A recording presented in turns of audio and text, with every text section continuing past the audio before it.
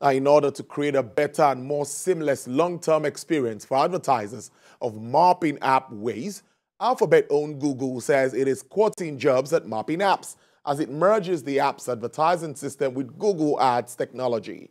According to Vice President and General Manager of Geo at Google, Mr. Christopher Phillips, he says the Alphabet-owned company will notify advertisers and partners about the move. Recall that Google has acquired Waze for $1.3 billion in 2013 and promised to merge Waze and Google Maps teams to consolidate processes and make it part of Google Geo's division with mapping products that include Google Maps, Google Earth, and Street View.